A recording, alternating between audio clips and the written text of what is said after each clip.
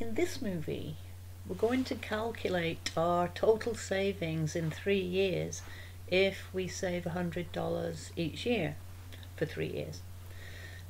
Now, this problem is described by a flowchart here on the left, where here we're describing the start of the program, then it goes in to set the years saved to 0 because we haven't saved for any years yet. 0 is assigned to money at the start, and then we go to see if the years saved is less than 3. Now, of course, if we haven't saved for 3 years, we want to then add 1 to the years saved and add 100 to the money and go back to check if this is true or false. If it's true, you're going to follow the same route here. Otherwise, if it's false, you're going to go down to this part here. This symbol is an input-output symbol. It's used if you're going to do any input or any output in your code. And here we're going to output the years saved and the money, and then the code is ended. Now, if we write this code, this flowchart into Python 3 code, it looks like this. So at this box here, we're going to do this code here. This box here, we're doing the code here. And now here is our while loop. This is the while loop here. This is the condition, which is either true or false. And if this is true, we're going to add 1 to the years saved and store the result in years saved.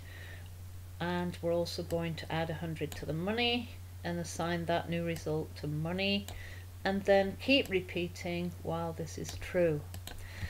So now on the right, I'm going to show you how the values of the variables change as we go from the start to the end of the program code. So if you were asked in a quiz or an exam what is going to be the output when this program runs, you're not going to have the luxury of a computer with you, so you will need to keep track on paper of these values of the variables.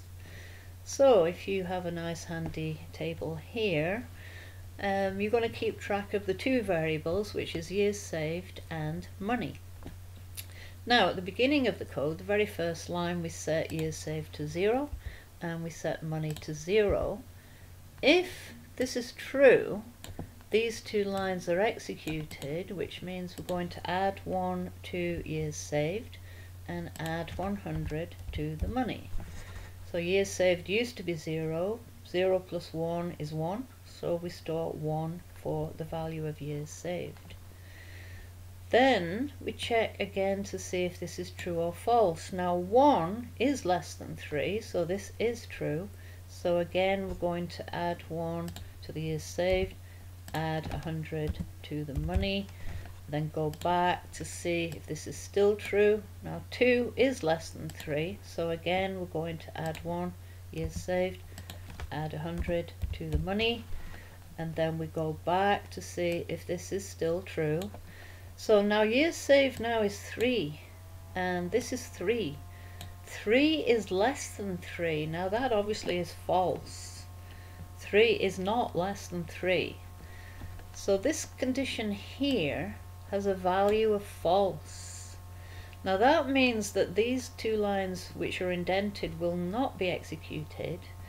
The next line to be executed will be this one. So that happens to be the last line, where it's going to print the current values of the years saved and the money.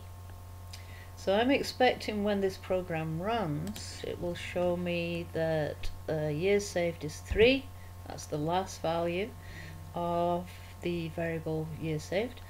And for money, it's going to print 300. So let's see if it does that now. So let's just review. Here we've got our flowchart. The flowchart as a program is written like this.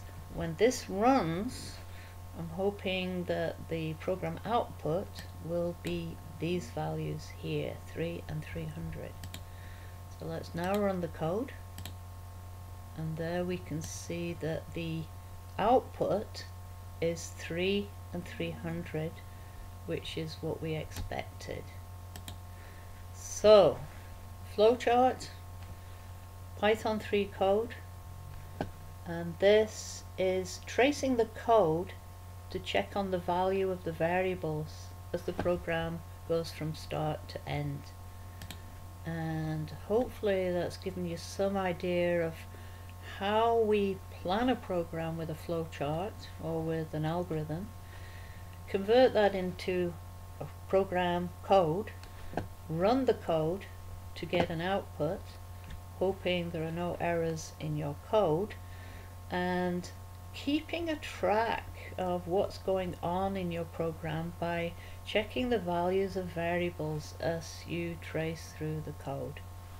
And that's the end of today's movie.